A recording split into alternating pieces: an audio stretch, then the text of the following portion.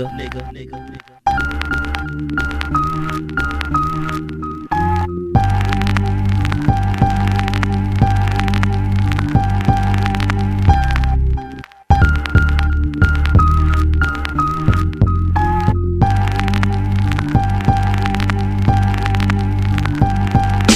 underestimating, defamating on my character.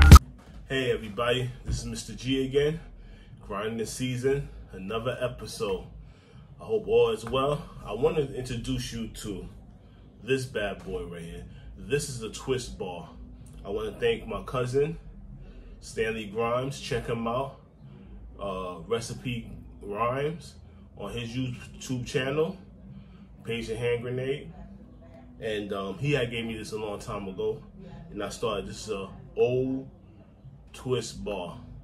What this do is, you can get these, I believe, you can still get these for $15. Not this specific one, but they got different ones.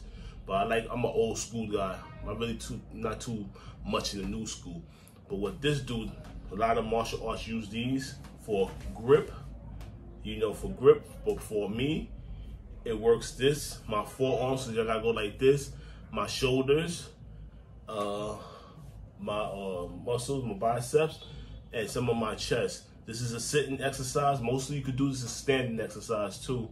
You could stand and do this, but I think you get more for your buck if you're sitting down.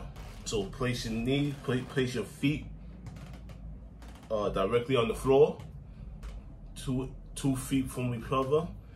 And if you have one of these, like safety for your wrist or won't bounce up on, you can put it in, which I prefer, because these will bounce if you don't have the power to control it.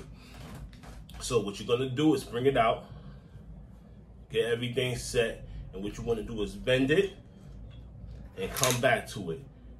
Bend it and come back to it 10 times. That's 2, 3, 4, 5, control it, 6, 7,